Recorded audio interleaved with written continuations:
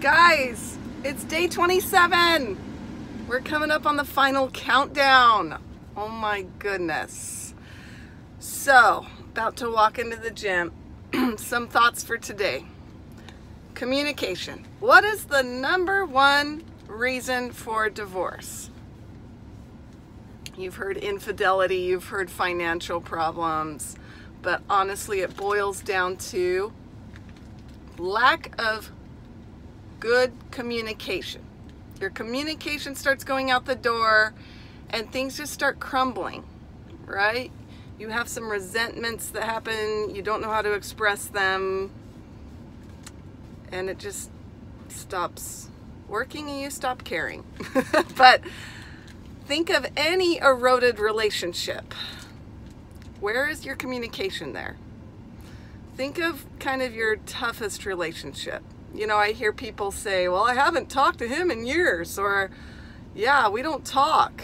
We don't really talk. Okay, so that's telling me something. Communication is vital for a successful relationship. So let's think about this today. How can we communicate more effectively with people we want to have in our lives? Well, we can go simple, right? We've all been taught, maybe you haven't been taught, to use the I statements. You can't go into a conversation and say, you make me feel this, you did this, you did this. You can say, when you do this behavior, I feel this way. Okay, you can try to do that. But always bring it back to you when you're communicating. I. So you could start with something that's simple. Another thing with relationships is I learned something when I was a missionary for the Church of Jesus Christ of Latter-day Saints. We were paired up as companions, and part of this companionship process was a weekly meeting called Companionship Inventory.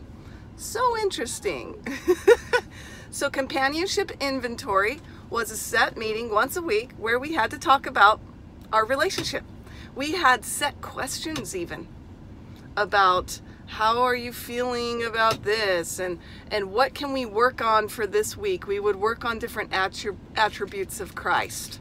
Wow, that is an inspired thing to do in a companionship, because it helped me get through some really hard companionships. Do we do that in our marriage? Do we do that with our kids? Do you guys have like a set meeting where, hey, every week at this time, and you can make it fun.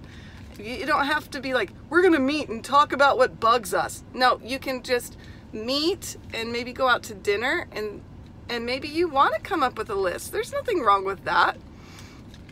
But you talk and you say, when this happened, I felt this way. I, right? Start there.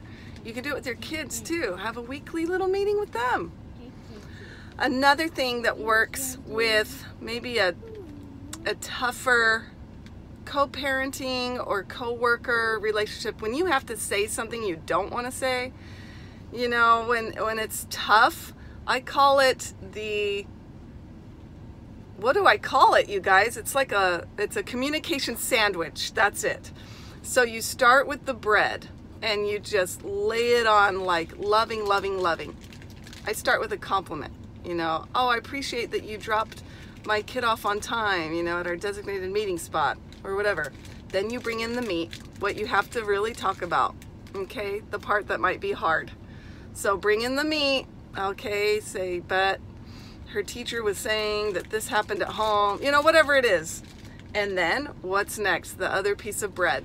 Lay it on again. Something else that you noticed that's a compliment. Okay? Try that communication sandwich. Try communicating, you guys. Some people think they're done. I don't even want to address it. Maybe you're in a marriage. I don't even want to talk. I have so much resentment. I don't want to work on this. But it is the hard work of communication that's going to solve the problems. Think about this too. When you don't communicate, that's hard too. Kind of have to pick your hard, but this has a lot better rewards than the other type of hard. Okay, now I'm rambling. Okay, go do it, guys. Communicate. Day 27. Bye.